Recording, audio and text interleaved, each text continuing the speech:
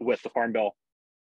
With the Farm Bill moving, it's a monumental opportunity and moment to talk about the intersections that we see between the Farm Bill and the US market for biochar and the global market, as I mentioned. So to just contextualize and give us some opening context, I'll turn it over to Wendy Liu, who's going to provide welcoming remarks. Wendy is the Executive Director of the International Biochar Initiative. Thank you, Ben, and to the Carbon Business Council and the US Biochar Initiative for co-hosting this webinar, looking at the importance of the US Farm Bill for the global biochar industry. I want to thank also the 300 attendees from 41 countries who are joining us for this webinar. As Ben said, I'm Wendy Liu McGill, the Executive Director for the International Biochar Initiative, or IBI. IBI is a global membership-based organization.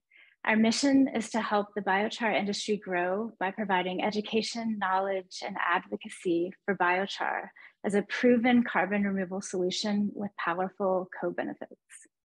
IBI has over 600 members based in 63 countries, and I invite you to learn more about our work and join us at biochar-international.org.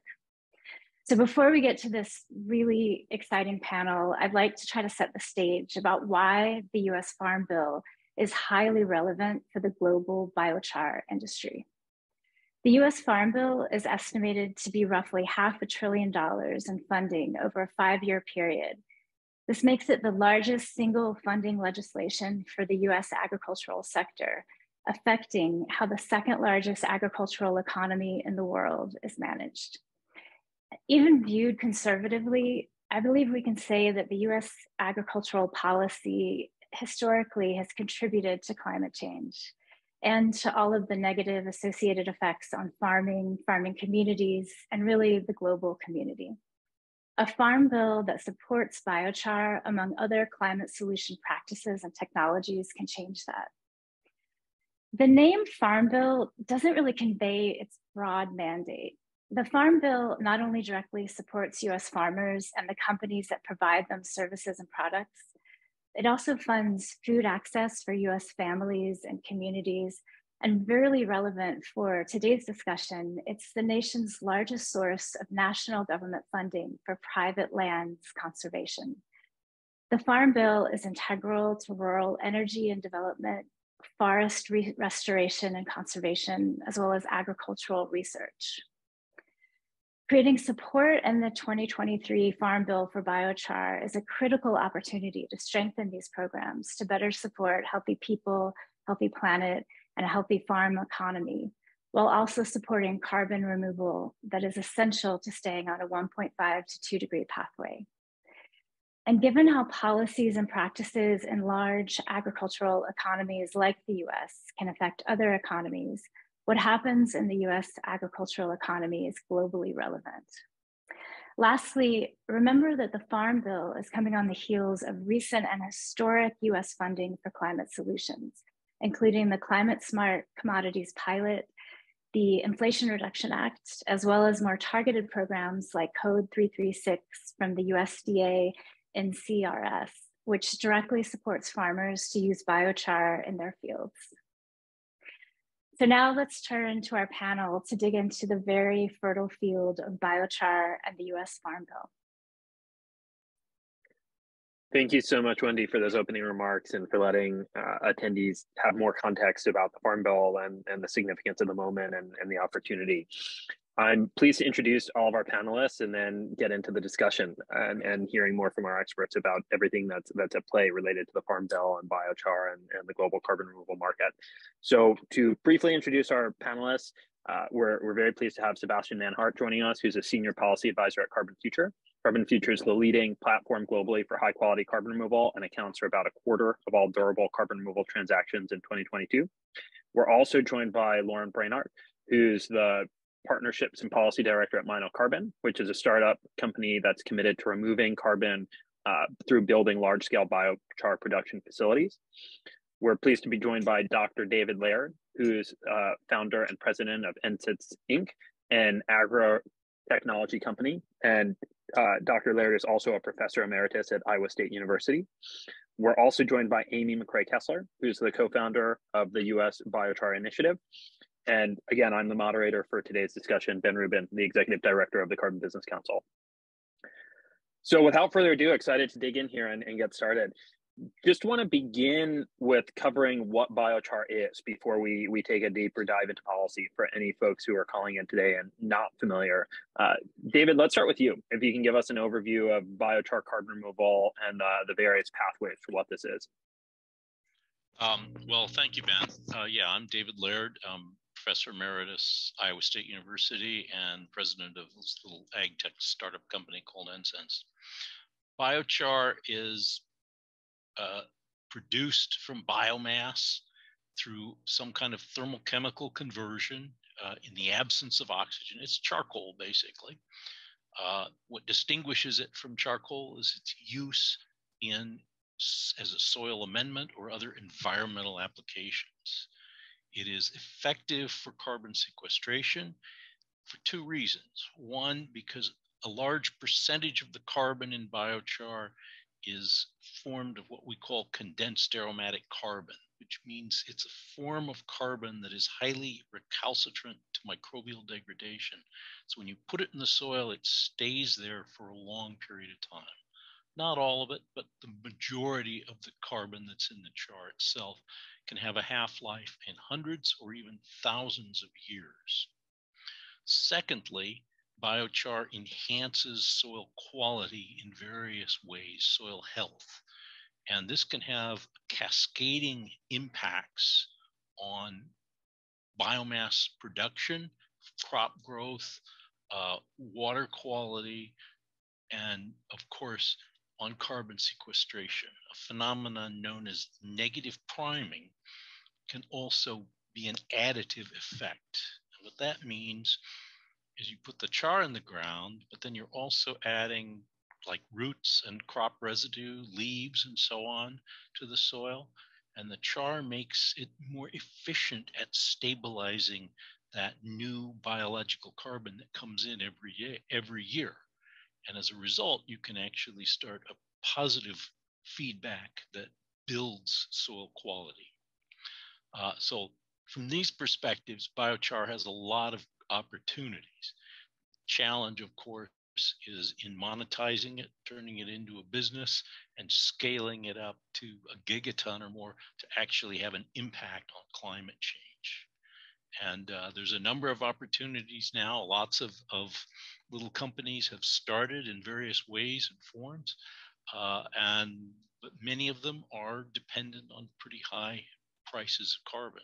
So one of the challenges to scaling it up is getting that price down. A lot of companies are working with slow pyrolysis technology or gasification technology, but there's a third alternative, which is called fast pyrolysis. Each of these have advantages and disadvantages. Slow pyrolysis is more effective at producing carbon or has a greater biochar carbon yield, but generally has little opportunity for capturing the bioenergy co-product that can come along with a slow pyrolysis system, and generally is more applicable at a smaller scale. Gasification is a technology which produces heat, steam, power as a co-product of along with biochar, and can be coupled with an industry that needs to use that heat, steam, power, or could be used to generate electricity, which is fed back into the grid. Electricity, heat, steam, power are relatively low value. Fast pyrolysis, in particular, a version of fast pyrolysis known as autothermal fast pyrolysis, is still not at a commercial scale. It is at a demonstration scale. There's a 50-ton-a-day autothermal plant in Redfield, Iowa, that is up and running. So we would say it's probably a technology readiness level 7, i.e. one step away from being commercial. It has the advantage of producing as co-products with biochar a biocrude, which can be used directly as a bunker fuel, a liquid bunker fuel for heating or for marine transportation, as well as being shipped to a refinery and turned into diesel and other types of fuels that directly offset petroleum. And secondly, it produces a pyrolytic sugar product, which can be upgraded, fermented to ethanol, and there's a new pathway to turn ethanol into jet fuel. So you're generating these high value products. So those are the main pathways for generating biochar and or generating bioenergy co-products. Thanks so much, Dr. Laird. It's really helpful to have that overview, and I think good context as we're having the discussion today to be reminded that when we're talking about biochar carbon removal, how it becomes this umbrella term for the multiple different pathways that exist for biochar. And just to stay on this for a moment, Lauren, it'd be great to go to you and just get a spotlight on Myno Carbon's approach. I think it nests within what Dr. Laird was talking about, but I just think for attendees to get a sense of what it looks like on the ground of a company who's working on biochar, if you could a little bit more about Myno's approach would be great. Of course. Thank you. And thanks, David, for that great overview. So I'm with Myno Carbon, and we are a startup based in Washington State in the US. And our mission is to remove carbon at scale. And we do this by building large-scale carbon removal facilities, which are essentially large-scale biochar production facilities. We intake waste biomass, predominantly from in-woods residuals, the large slash piles that you see in our state. We take in those residuals and produce about 40,000 tons of biochar, and in the process generate renewable baseload electricity. Once online, our facility will be the largest biochar production facility in North America. And we will be building our first facility in Northeast Washington in Kettle Falls, which is a rural timber-dependent community in our state. Our goal is to build multiple large-scale biochar production facilities across the US. And really, our goal is to support large-scale carbon removal, regenerative agriculture, and prevailing wage job creation in our rural economies. Look forward to diving into how the Farm Bill can help support and catalyze our company and the biochar industry at scale. Excellent. Thank you so much, Lauren. Really helpful to have that spotlight and an example. Amy, it'd be great to go over to you to see if there's anything else you want to add to the definition of what we're talking about when we're talking about biochar carbon removal. And while we're on you, if you could expand both on that, but then tell us a little bit more about the state of play in the US biochar market today, where we are, how things are looking in the US market, would be excellent. Thank you. So my name is Amy McCrae Kessler, and I am co-founder of the US Biochar Coalition, which is a group that we are getting together of different industry stakeholders for the purpose of advocacy in the Farm Bill, and then going forward in order to grow biochar access to markets. So I just wanted to tell a little bit more about US Biochar Coalition. I did want to just touch on electricity for a moment and reframe the way that the industry thinks about value of products. So as we are looking at transitioning to zero emission vehicles and a zero emissions future for energy, electricity is becoming increasingly valuable. It is also, especially zero emissions or carbon negative electricity, which is something that can be produced in addition to biochar from that same process. And that is becoming a high value energy asset to produce. The other factor in the US that is driving value around that is grid instability. We have a lot of rural areas as well as very developed areas like California that are experiencing significant grid instability due to aging infrastructure, extreme weather. We almost had a major, MISO middle of the country collapse during, I don't know if folks remember the December cold snap, and biochar facilities that produce electricity on a baseload basis and can typically do it for a little bit less than other energy producers with a higher fossil footprint because biochar is producing additional products, that is a very attractive market to start thinking about getting into. Also, folks should be thinking about reductions in scope 2 emissions that are coming up for a lot of companies that are going to be needing to report for ESG purposes to maintain investment and keep access to markets open. And then at the American Biogas Council, we've also been able to advocate for an ERIN pathway that allows for biomass to electricity to qualify under the RFS. So that's additional finance that you can get on those, on your electricity pathways. So I would just like to reframe and have folks think about the value of electricity a little bit more. You can also make carbon negative hydrogen and all of these other zero emissions transition fuels. And those are wonderful to think about also. So coming back to the US biochar industry, you wanted me to give an overview of that.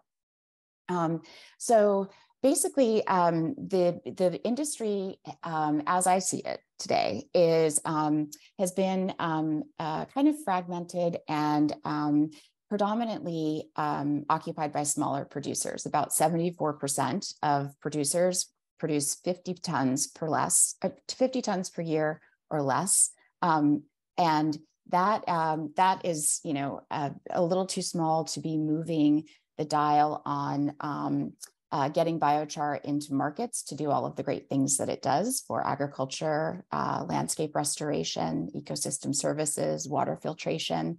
And it is certainly a little too small to be moving the dial on carbon removal. So needing to grow the industry is for the planet, for people, for prosperity is a significant issue, and one that US Biochar Coalition is set up to try to solve. We also have a situation in which only 8% of biochar producers are making electricity. And I think, you know, that is one of the things that has held the industry back in the US from scaling, is business models that are not optimizing all of the potential outputs of a biochar system. You can produce energy, biochar, and thankfully, thank you to folks like Microsoft and Carbonfuture who are growing our carbon removal markets. There are now additional ways to monetize that biochar. But one of the other things that we need to open are the sequestration markets. And so the other thing that I do see is a need for more sophisticated technologies to enter. Pyrolysis and gasification have typically been held back from scaling due to technology issues. So things like tarring, cracking, clogging, going down, or being extremely energy intensive. There are technologies that are able to be self-sufficient in their energy footprint, which is fantastic for locating in rural communities where the feedstock is. And then there are technologies that are operating at higher temperatures, which is incredibly important for energy generation, but also for achieving that very high value carbon removal, which I think Sebastian will probably tell us more about.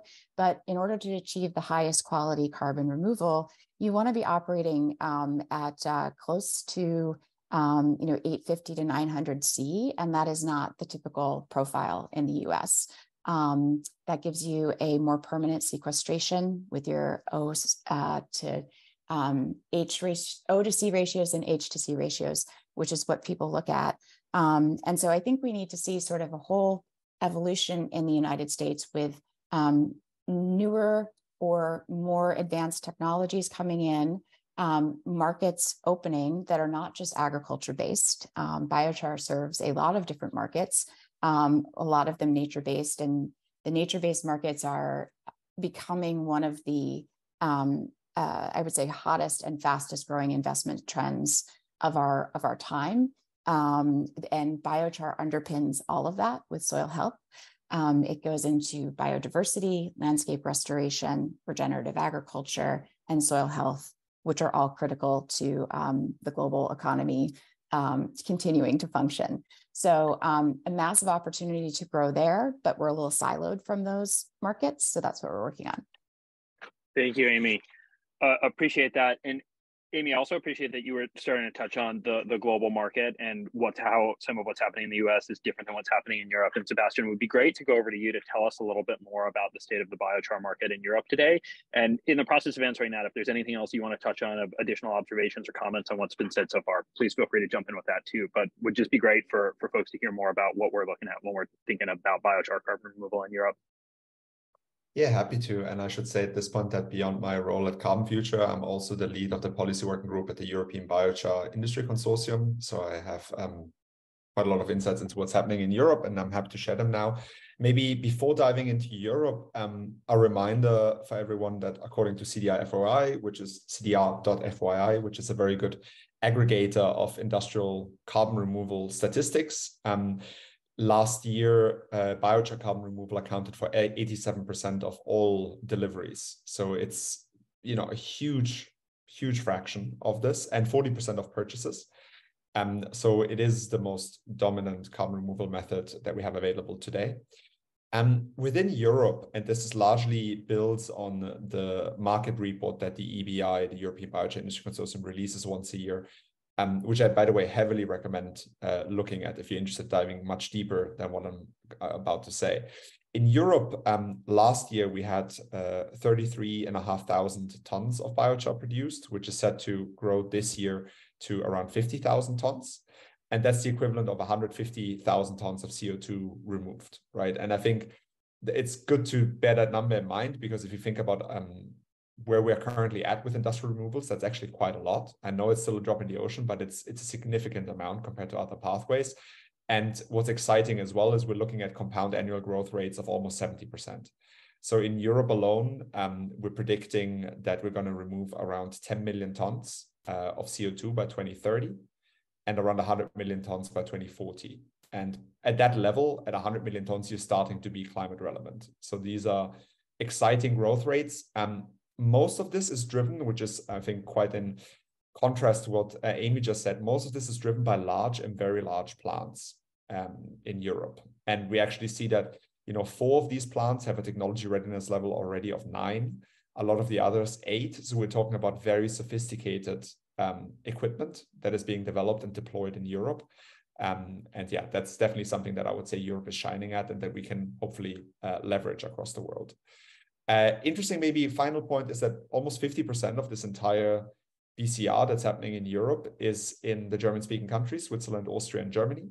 Around 25% in the Nordics, and then all others combined account for the remaining quarter. So it's fairly concentrated in a few regions, which are not necessarily the regions where we have most biomass availability. Eastern Europe in particular is incredibly high potential, but currently not really on the BCR train. So yeah, I hope this gives kind of a good overview of where we're at in Europe. And yeah, it's very promising, as I said, where it currently stands.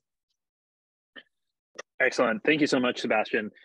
And I think that is good context based on the snapshot that we've had of the European market and Amy's helpful summary of what we're looking at in the US market and how David and Lauren have been able to summarize what we're talking about when we're talking about biochar. Want to start transitioning into the topic at hand today on policy and the Farm Bill in particular. Wendy provided a helpful overview of the Farm Bill at the beginning for folks who were on and heard that. But Amy, want to turn to you if you can give us an overview of the Farm Bill, adding to anything that Wendy mentioned for folks who aren't familiar with it, what it is, what the opportunity is, before we start diving even deeper into the biochar opportunities and where it's moving right now. Sure. So in addition to the US Biochar Coalition, I've been involved in bioenergy for a long time. And one of the things that I had the pleasure of doing was become a founding board member of the American Biogas Council, and I started their federal policy program in 2011 when we were 20 companies and not on anyone's radar at all, and wrote program plans, worked hard to build that advocacy program, because building awareness at the federal level is essential to industry growth. We had no incentives. We were not being paid attention to by any of the agencies, and just being left out as a form of renewable energy. And then all of the wonderful things that biogas systems can address from an environmental perspective. And over the course of 12 years, we were able to grow the industry to having hundreds of millions of dollars in incentives. And it is now a $68 billion economic value. And that shows you the power of having a organized effort to be involved in policy. Farm Bill is a big part of how we were able to do that. And as Wendy said, Farm Bill is not just about farm. It is about so much more than that. And for biochar, I see it as having a lot of opportunity. Farm Bill is something that every 5 years happens, and it is it's must-pass legislation. So this is going to happen. It is something that anybody who has exposure to agricultural or soil or nutrition or forestry or bio-based manufacturing markets needs to have a voice in and a seat at the table. And so that's basically why we started the US Biochar Coalition, so that we could get involved in Farm Bill and start to make some inroads in using the provisions of Farm Bill to build markets. And so looking at Farm Bill, we took a look at how can we come in and kind of come in from the side. A lot of people think about biochar from its first and arguably highest value, which is as a negative emissions technology. But in order to grow that, particularly in the US, where climate removal is not a narrative that necessarily resonates with politicians or rural communities, looking at what I call the sequestration markets or secondary sequestration markets, and opening those is the way that I think we break open this market. And I see the current situation as being biochar producers and research has been sort of in a silo over here. And then there are all these growing application markets that are in a silo over here, and groups working hard there. Both biochar and these groups benefit one another significantly, and together they grow exponentially. And so I see Farm Bill as being a mechanism to have USDA, Forest Service, and others start to begin the process of integrating through practices. And it's also an excellent opportunity to create awareness and education at the federal legislative and policy level. So Farm Bill is about agriculture for sure, but it's also about forestry, and it is about research. It's about rural development. It's about nutrition, conservation. It's about economic development for rural areas. It is about livestock, and it's about agricultural defense and security. So when we looked at the Farm Bill, we went in and said, what does an industry need to grow? Well, in the United States, if you do not have an economic body following you to do analysis of how you impact economy, you are not going to be able to get legislative attention. The way industries typically do that is through getting a NAICS code. You have to be of a significant size to get a NAICS code. So Farm Bill actually offers an excellent opportunity to start building that economic track record and policy analysis track record through their economic policy and analysis groups. So one of the things the coalition has done is request that they form a special group to start following biochar as it relates to savings on climate, savings on climate disasters, different ways that we can put economic value around the benefits and also avoided costs of biochar. We also took a look at a role in disaster programs, so that you might not think disaster is a place you want to go. But when we look at the disasters covered under the Farm Bill, they are usually around crop failure and flooding, things like that. And one of the goals of the administration is always going to be to save money, and always going to be to help secure and stabilize farmers and rural economies. And biochar has a significant role to play in that, with replenishing soil health and making it more resistant to drought, and also more resilient during floods. So we've worked in some provisions to have biochar be part of these programs to qualify for crop insurance, and to help mitigate those risks. Conservation. Thank you. Oh, sorry. Thank you, Amy. No, I appreciate you going through the long list, and it's great to hear about the different areas. And I think also just for attendees who are either familiar with each of the different provisions you're talking through, or for folks who aren't, just to be aware of I think one of the points you're making of how many provisions are in the Farm Bill that are relevant for biochar and climate change, and how versatile it is. Just want to, based on all the helpful points you're making, jump over to Lauren to expand a little bit too on things that you've been taking a look at in the Farm Bill. Lauren, both you and Sebastian have been working on a policy brief for the Carbon Business Council that specifically dives into carbon removal opportunities in the Farm Bill. And so if you just can share a little bit more about what that is, what's coming up with it, some of the key recs in there, that would be great. And then we'll go over to Sebastian next to expand as well. Cool. Thanks. And Amy, thank you for that really helpful overview. Myno has been participating both with the US Biochar Coalition and the Carbon Business Council to develop our asks. Obviously, the Farm Bill is huge. And so refining our asks and figuring out what would have the greatest impact to accelerate the biochar industry is what we're working on.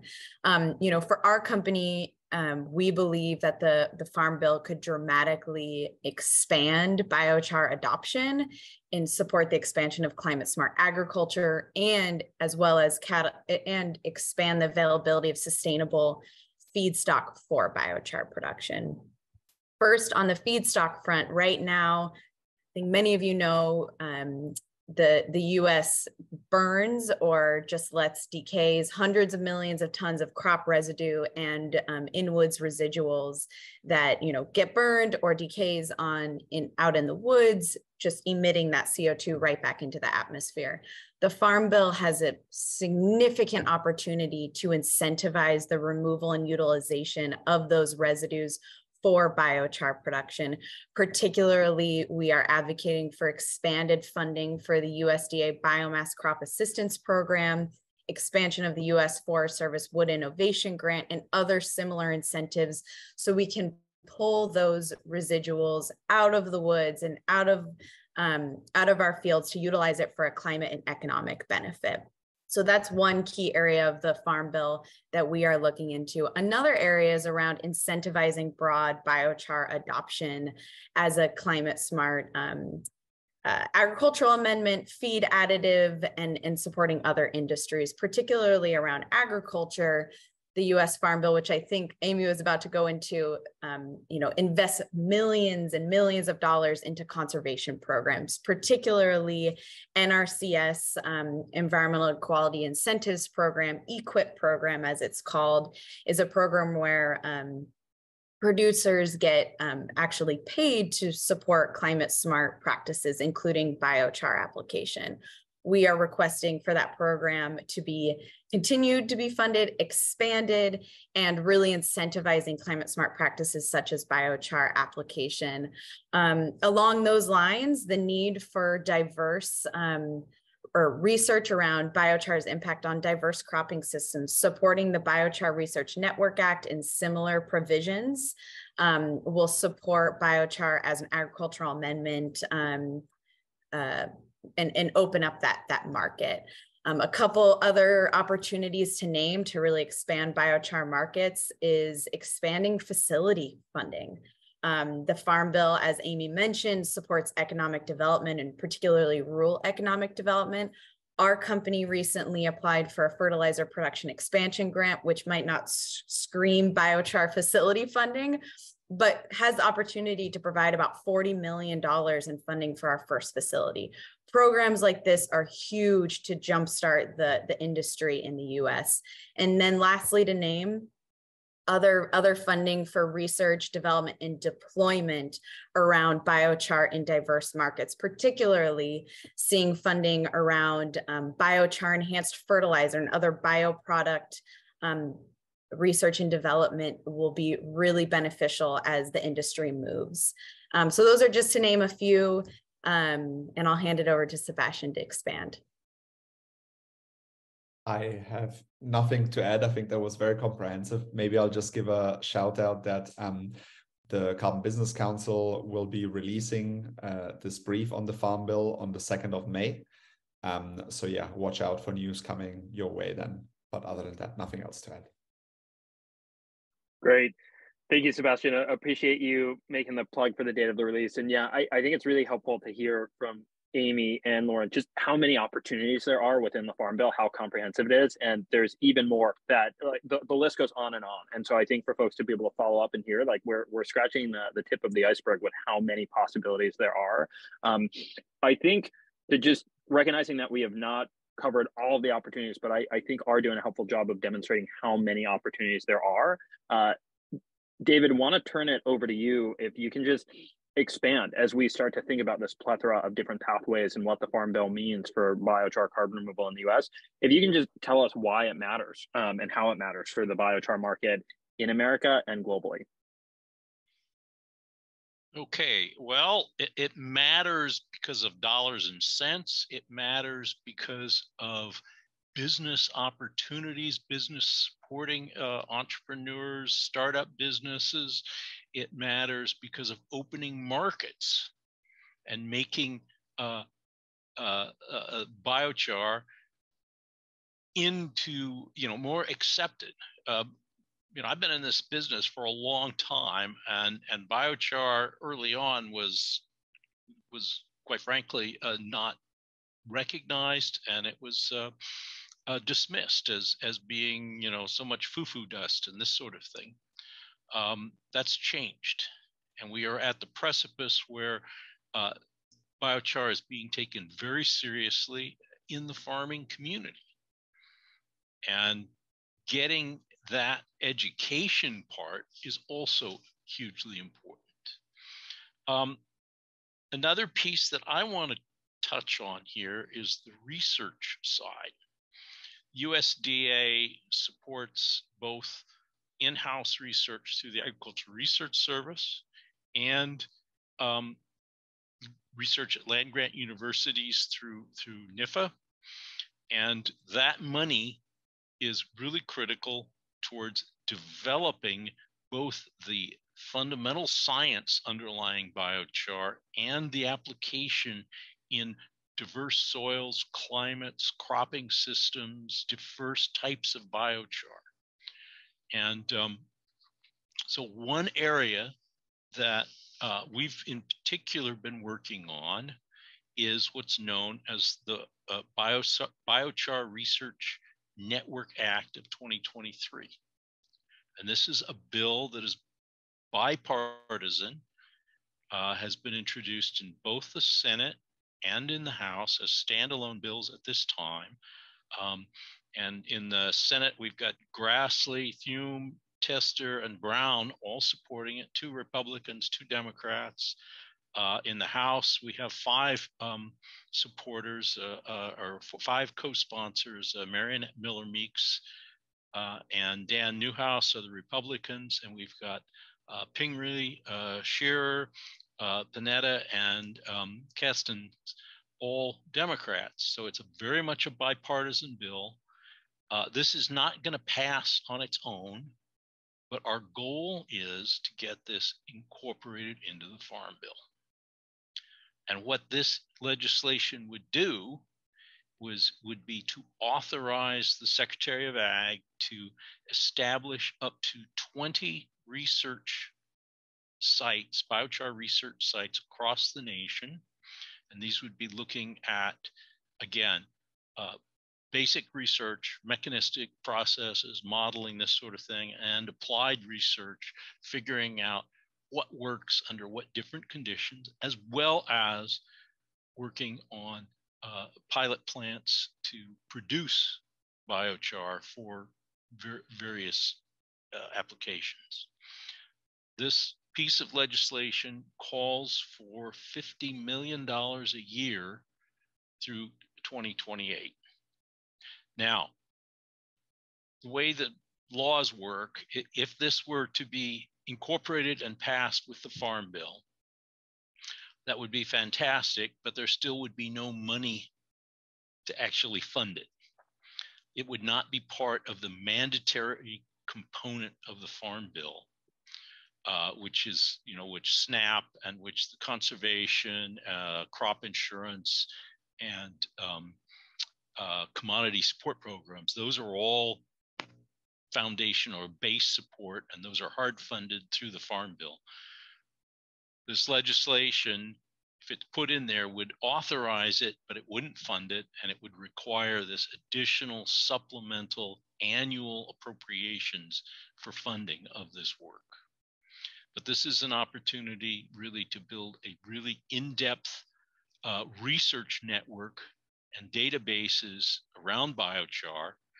And I think this is really important for a number of reasons. But the first being, the industry is getting going. We do not want spectacular failures out there. If we put the wrong type of biochar on the wrong soil under the wrong conditions, we can have negative impacts. So we need to get it right up front, and we need the basic and the applied research to get those situations resolved and figure out how to optimize its use.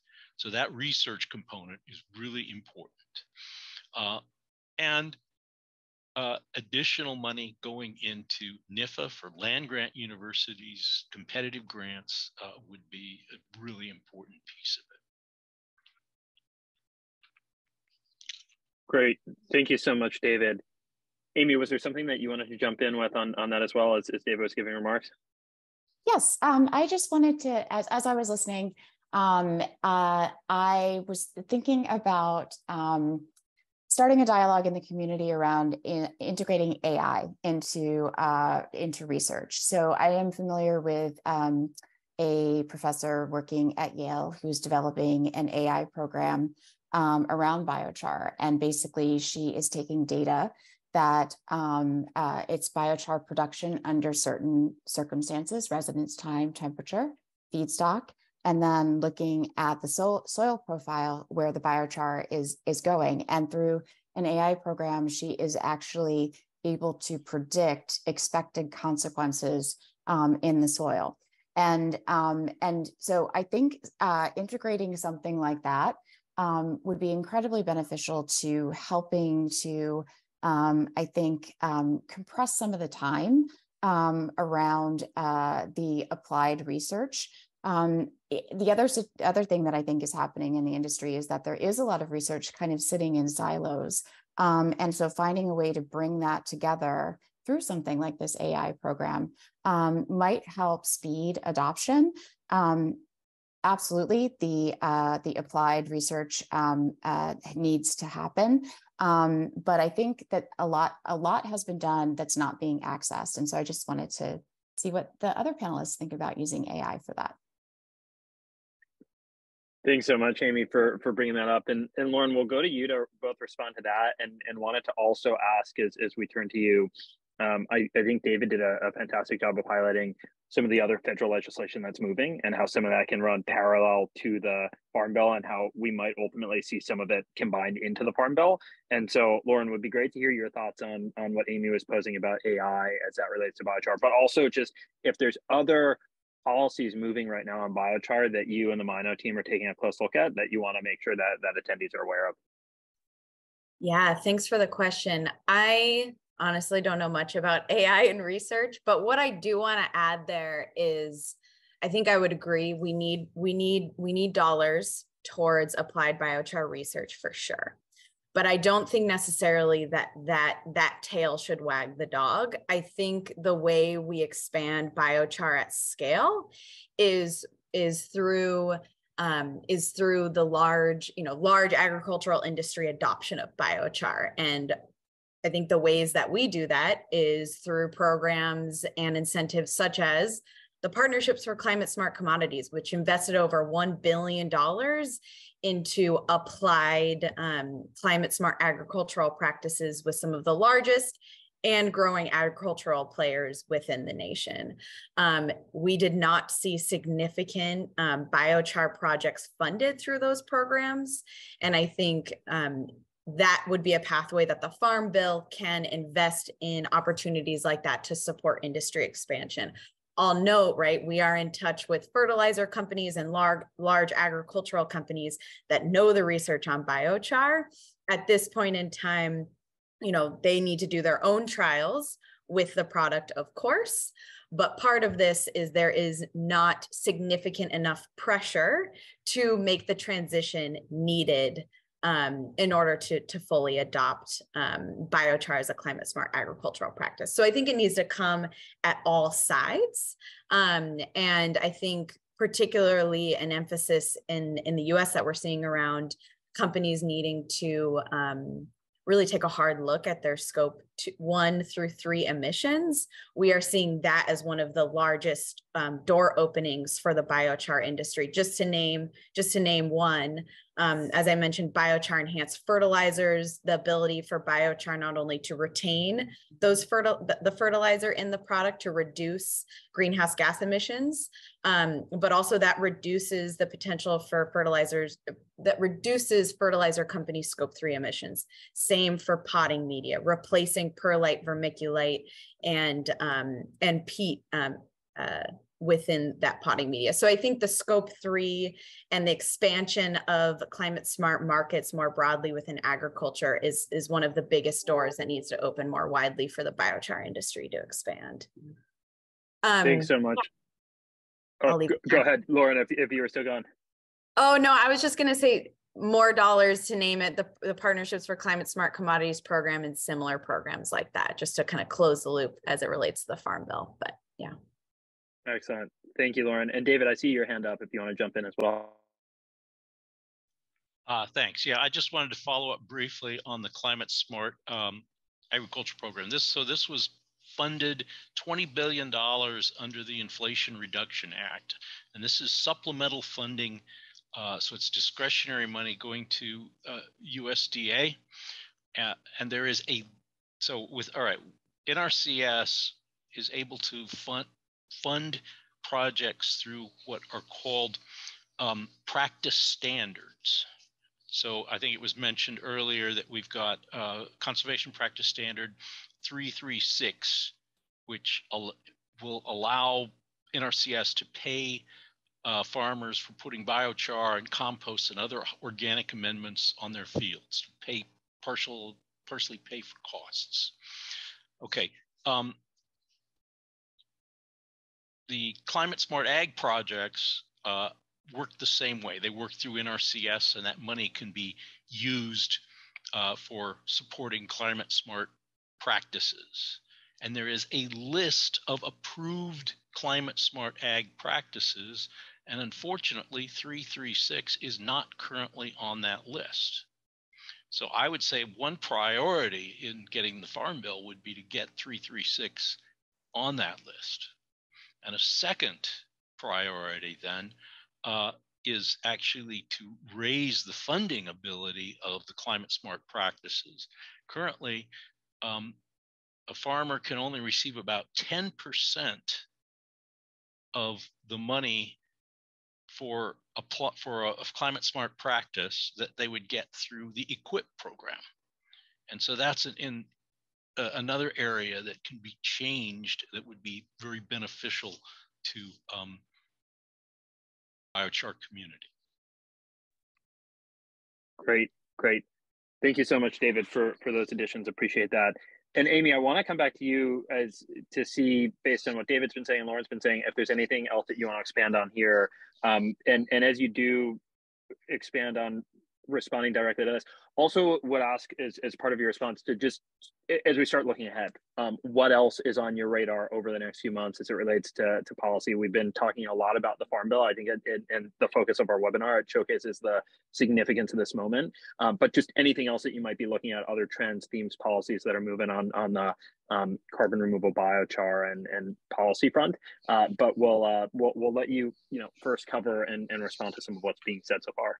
Thank you. And I'll be really brief. I just wanted, so David, I can't wait to share our Biochar Coalition comments with you, because that is literally like put biochar into every conservation practice, expand the funding for it, but being mindful of not expanding it too far so that carbon removal credits are still available, and maintaining that additionality factor financially. So one of the things that I wanted to highlight is that our approach is yes, touching on agriculture, but it is working biochar into the mandatory funding parts of the bill, the crop insurance, the nutrition. There could be studies on how much biochar increases the nutrition of vegetables grown, which is a major climate issue facing us. But getting into the crop insurance programs, getting soil health declared as a disaster monitor, that is mandatory funding. That is getting biochar into markets. It may not be the agricultural market, but agriculture accessing that's going to be a learning and trust process, and it's going to be a longer path to adoption. Having USDA start to deploy agriculture in other ways into soils that demonstrate benefit carries a lot of water on that public adoption gap. And so it's sometimes you come at things from the side in order to get directly where you're going. And so that is one of the angles that we're taking on the Farm Bill, is kind of putting in biochar where you might not expect to put it. In terms of policies and trends coming up, I think I might have a different view on things than others in terms of policy. I think you need to always be working on it. You need to always be setting the table or tending your garden, if you will. And I can see tax incentives. I would love to see that for biochar. That would be something that we would want to work on, breaking down silos between EPA, USDA, and DOE on biochar, because the electrical conductivity of biochar is significant. And there is a real need to move from high fossil fuel carbon intensive ZEV or electric transition equipment, batteries, solar panels, all of that, to materials that include bio-based recyclable carbons. And so there's an angle for biochar there, to be sure. But I think that particularly in the US, there's a real role for private industry to play.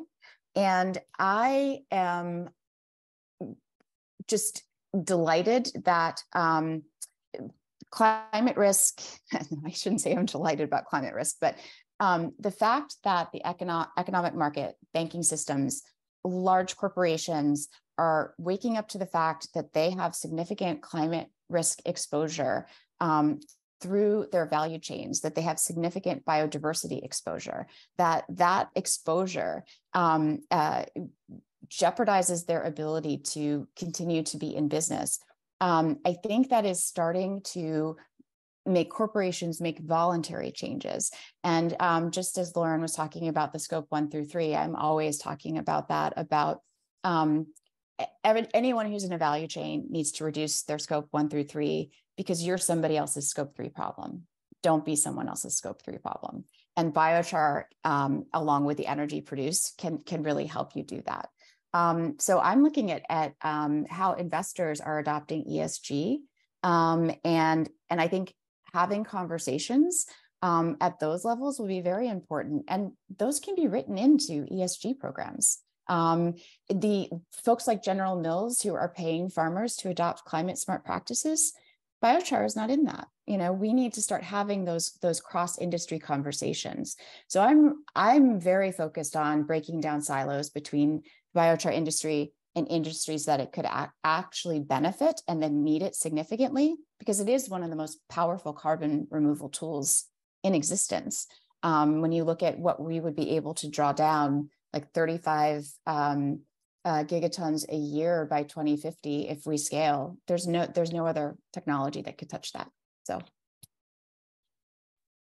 Thanks so much, Amy. I think really helpful overview covering ESG and some of the different areas that you were of, some of the different themes, developments coming up that directly end up intersecting with biochar carbon removal.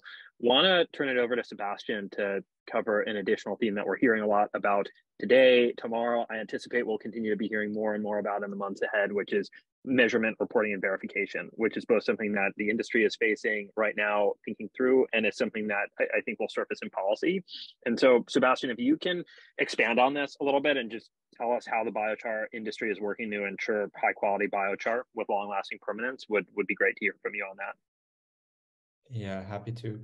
I mean, MRV is at the heart of being able to scale this industry. Without trust in the robustness of the carbon removal, it won't really go anywhere in the voluntary market, and definitely not in a future potential compliance market, especially in Europe. So I think one big advantage that biochar carbon removal has, it already, out of the industrial carbon removals, it has the most advanced standards in place, right? We already have several standards in place, among others, the EBC standard, the Pure standard, the Vero standard. And this is great that we already have them. And they share a lot of things, they do in terms of life cycle assessments, they have a lot of commonalities, they differ in terms of, permanence, tracking of application location, and additionality. But we have these standards, and they all include MRV, and they create trust. What I would stress as well is, for example, at Carbonfuture, the company that I work with, we actually integrate these standards into kind of an end-to-end tool that suppliers of biochar, producers of biochar, can use to very easily, much more easily and quickly prove their MRV. And that's another thing that I think is really important, that we need the standards, and then we need to create it, package it in a way that the access to entry and to conducting this MRV is very low. One interesting aspect about the market is that more and more producers are moving to certification. So in Europe, for example, in 2018, you had 50% of biochar being certified. Last year was already 70%, and that trend is growing, which essentially means that more and more production is going through this certification standardization process, which is great news, because again, that will help with the offtake and with the market development. Maybe one note on permanence. Permanence is an important factor in MRV, and permanence for biochar is not as straightforward as one might think, right? On the one hand, which is amazing to see, biochar is dominating research studies. In the State of CDR report, I read that 40% of the 28,000 scientific publications to date were on biochar. That's huge, and it's growing. So there's a lot of effort going into that. And permanence has come at it from two different angles. From one angle, predominantly historically, which was really focused on essentially agronomists, soil scientists, looking at the biochar in the soil and how long it would last in the soil, which was anything from decades to hundreds of years to potentially longer. More recently, and this is something I want to highlight, we're seeing actually geochemists, so people who study coals from a chemical perspective, coming into the biochar field. And this is really fascinating because they're essentially looking at the chemical composition of carbon, irrespectively of what happens with irrigation. They're just looking at what's the chemical composition. And they are looking at what's basically called inertinite, which is one of the most stable structures in existence on the planet. And luckily, biochar has quite a lot of it.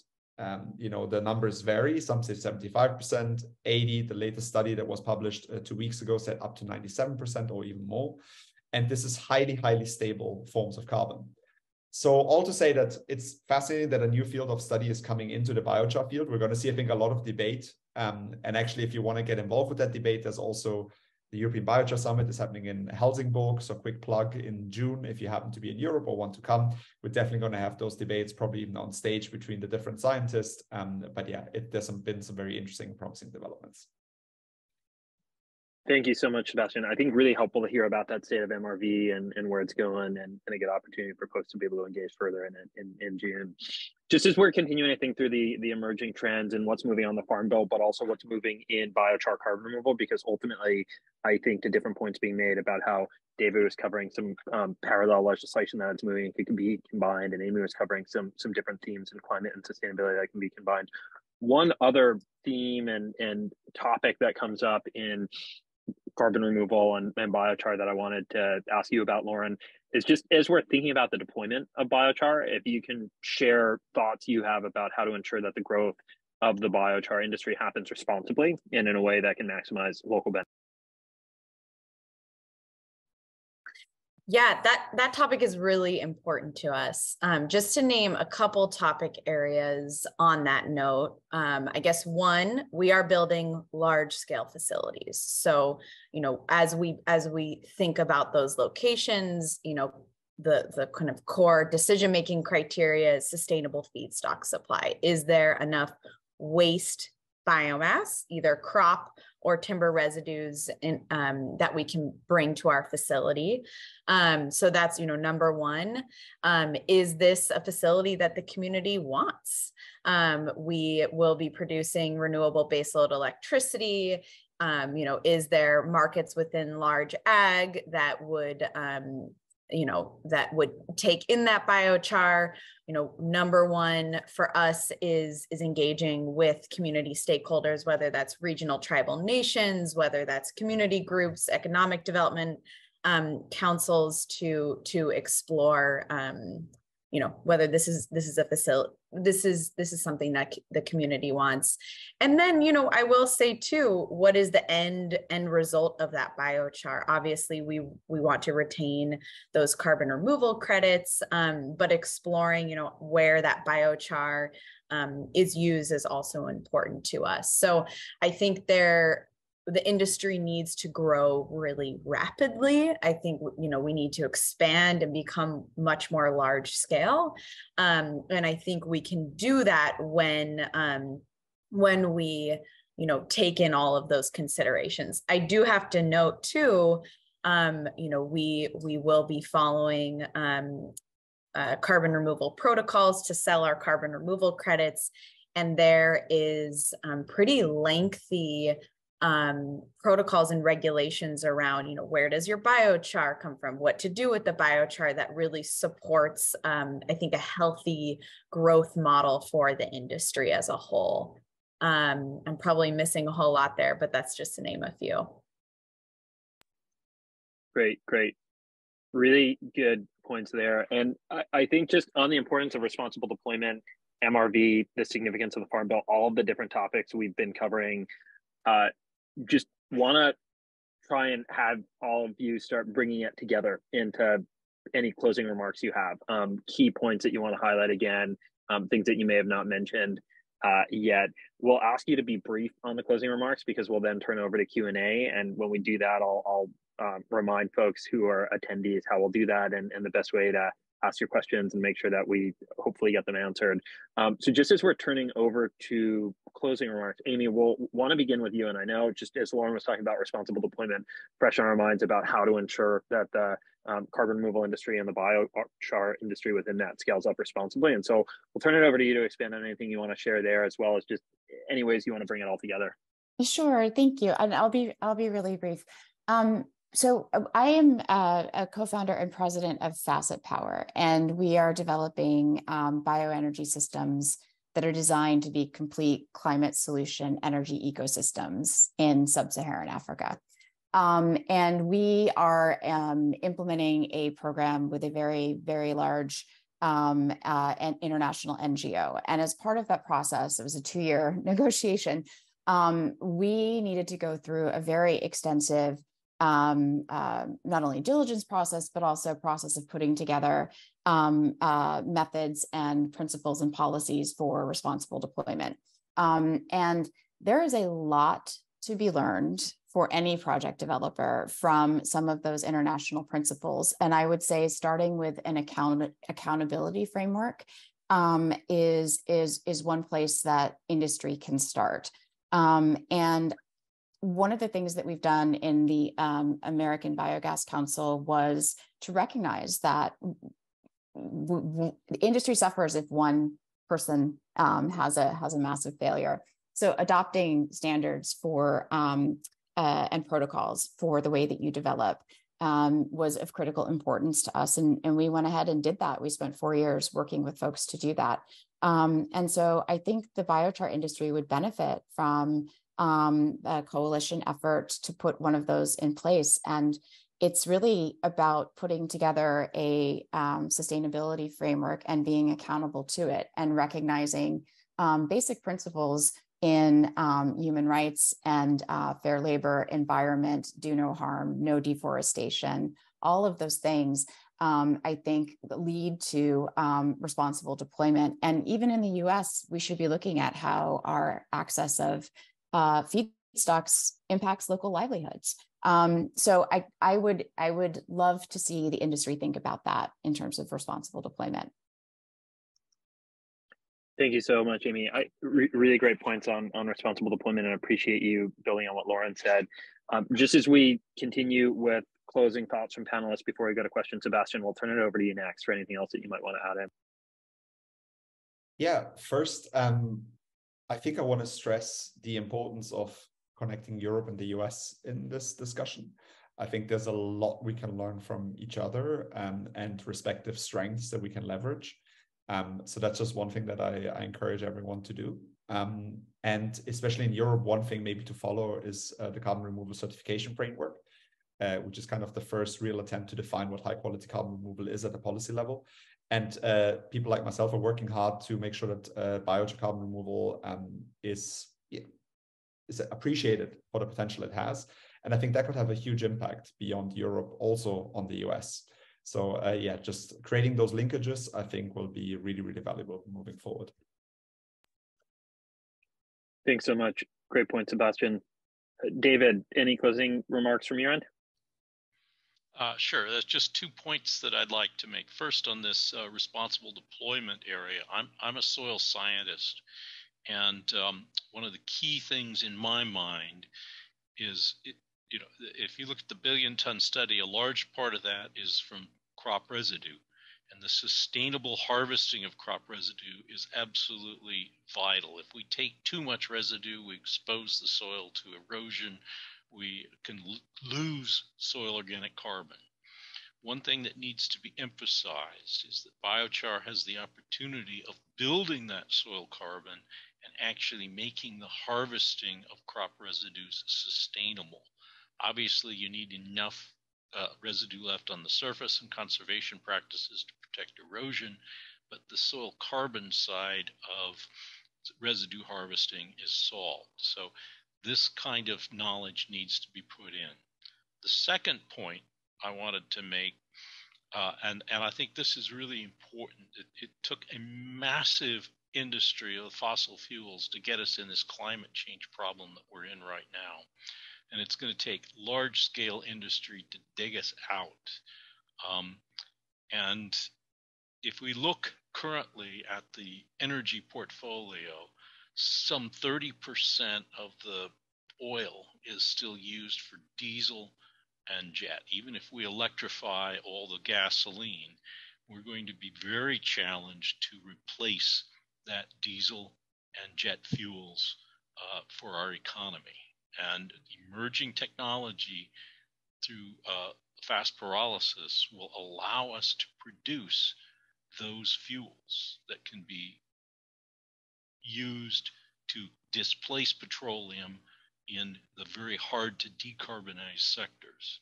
And that's an opportunity then to scale biochar systems, hopefully sustainably. Thank you so much, David. Great point. Lauren, closing comments, remarks from you?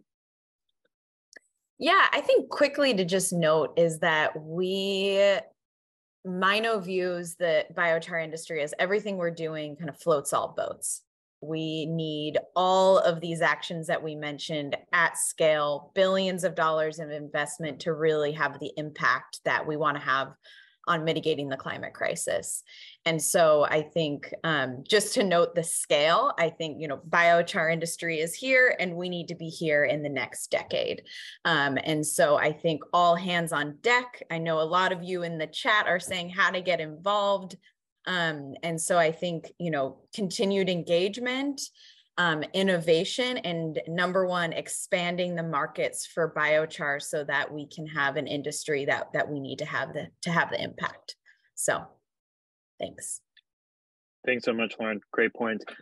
Appreciate all of the terrific remarks from our panelists. I think it covers the technicality, the nuance, and the depth and the opportunities that we have to get into in the Farm Bill. And so I think those specific examples showed how many opportunities and how extensive and how many different elements of biochar it touches on, as well as some of the different themes and trends coming down the pike that will likely end up having direct intersections with the Farm Bill at one point or another. The topics like responsible deployment, measurement, reporting, and verification, and some of all of the other great remarks that you shared. Want to transition now over to Q&A in our final 15 minutes here to try and get to as many questions as possible from the audience. Two different ways to ask questions. Several of you have actively been through the webinar, and it's terrific, and we appreciate adding your questions into the Q&A function. If you haven't dropped in a question yet, please feel free to do so. We will work to get to as many of them as possible. Some of your questions might be answered directly by Wendy or Bella that we have on the line, and some of them we'll ask out loud to the panelists. Another option that you've got is to raise your hand, and in a time-permitting world, we'll try and let you off mute and get to you. So please, if you haven't thought of your questions yet and drop them in, do it. We will work to get to as many as possible in our remaining time here. And just as we transition into Q&A, I want to call out one particular question that had surfaced from a couple of folks, which is the significance of the Farm Bill for the global market. The Farm Bill is focused on U.S. funding, but just as we think through the implications of the Farm Bill internationally, Sebastian and David, want to see if you both in particular have any thoughts on this question, and Sebastian, we'll go to you first. David, you next, and then we'll try and jump to the next question unless Amy or Lauren, there's anything that you've got on this one, and if not, we'll put you both on deck for the next question.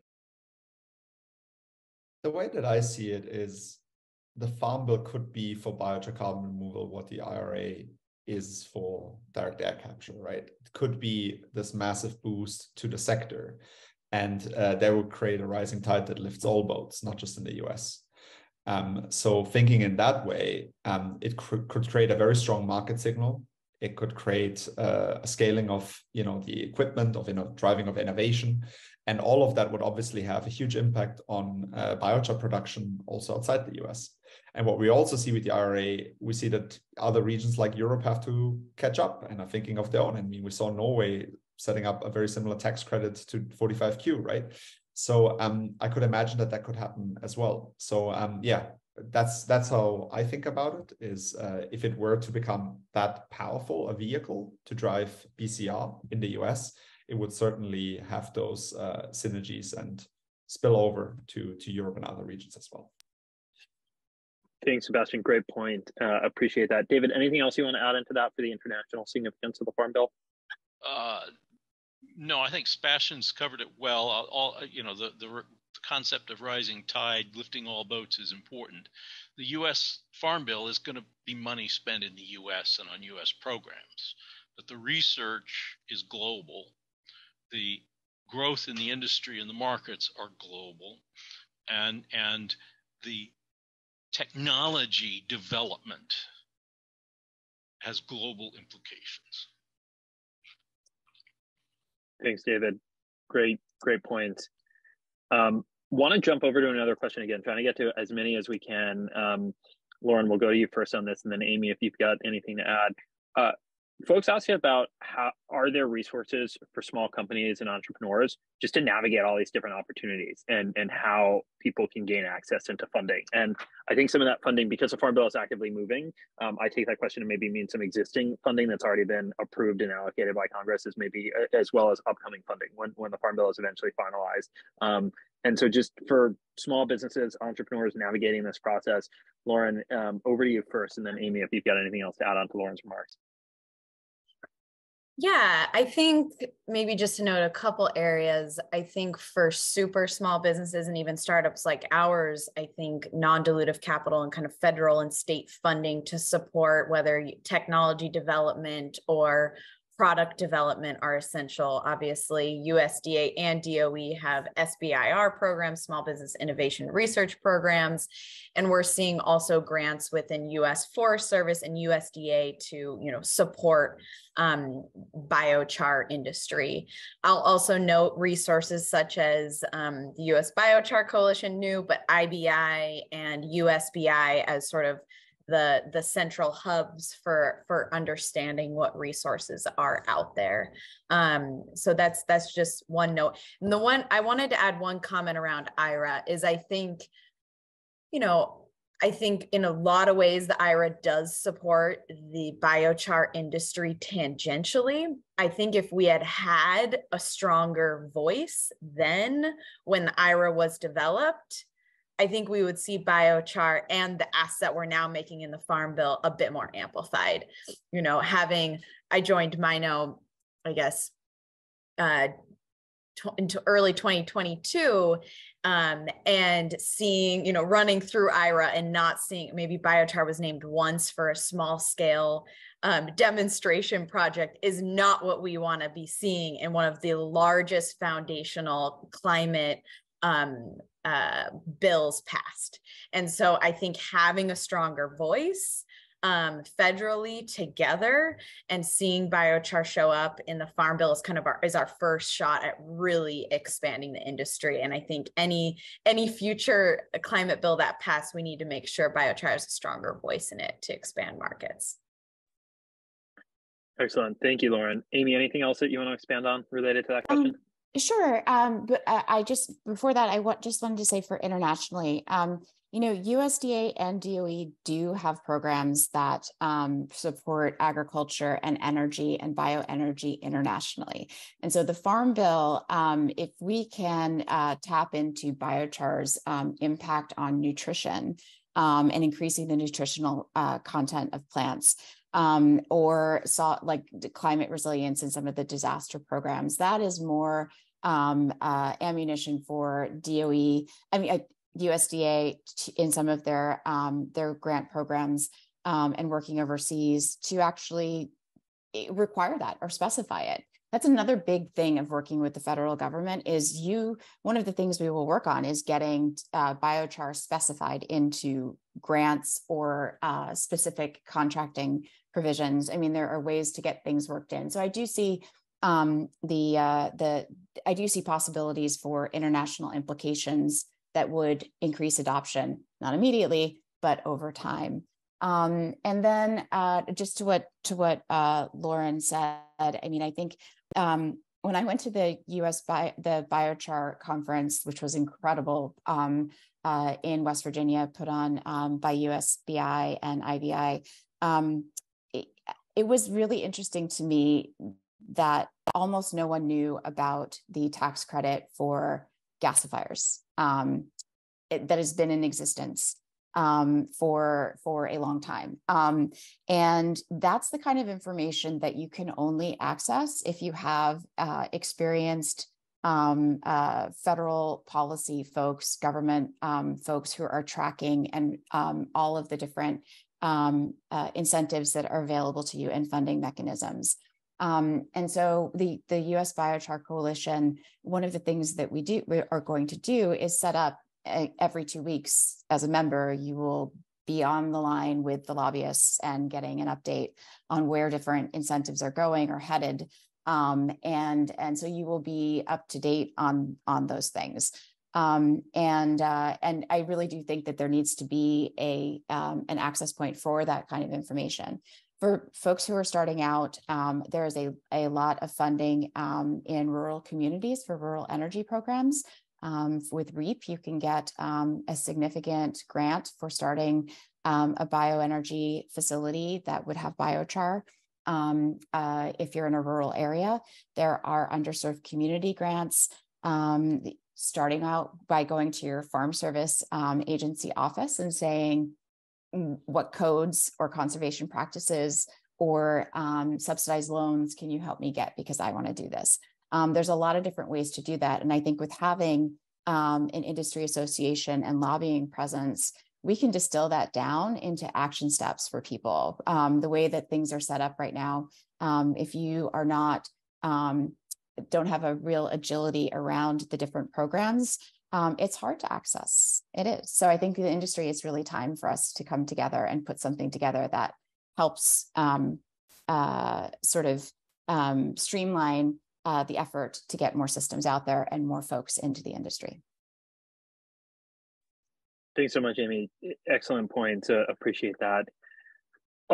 One question, and I think we're going to make this our final question, just running tight on the clock here, is a couple of folks asked a question about the ongoing conversations in biochar and the question of permanence. And so this question emerges about if biochar can ever be included in the permanent carbon removal category.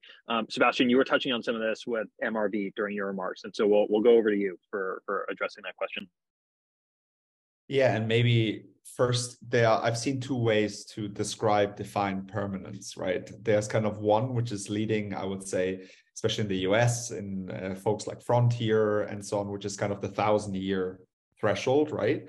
And in Europe, actually, we see permanence very clearly defined in legislative framework as several centuries, not 1,000, but several centuries, plus liability schemes in place for what happens when something goes wrong. I would say on the durability first, as I said earlier, depending on which perspective you take, you might land below or above these thresholds. So what I'm really going to see here, what I'm excited about, is much more input in the future from geochemists coming into the space to see, because that's really where potentially the permanence for biochar could land. If it's just based on the soil science, I doubt that we will really cross the 1,000-year timeline, right? So this is something that we'll have to see how the discussion unfolds, but I'm rather optimistic. The second aspect, the liability frameworks, this is where biochar, at least as far as I can tell, is not as advanced as a lot of the CCS-based methods, right? So I think a lot of work will have to be done to make sure that we account for potentially what happens if things go wrong. But again, if we know that it's stable carbon that won't change, which is what the geochemists are saying, then that would also be taken care of in one go. So I think a lot of it rests on future scientific inputs, but as of today, it would probably be a tough sell. Great. Thank you for that, Sebastian. Appreciate those remarks. And thank you so much to our audience for calling in and staying with us for the last hour and a half during the webinar and hearing this information. I want to give a major thank you to our panelists for just sharing your expertise and insights about the significance of the Farm Bill, why it matters for biochar in the US, why it matters for biochar globally. And then want to give a thank you as well to the co-organizers of this event, the US Biochar Coalition and the International Biochar Initiative. And like we mentioned at the beginning, the webinar will be recorded. We'll share around a recording.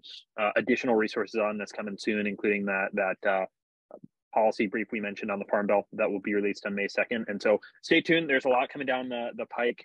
This is going to be a fast-moving space as conversations continue to ramp up on the Farm Bill. And just want to thank everybody again. Terrific remarks. Appreciate it. So thank you again to the panelists and for all the attendees. Have a great rest of the day.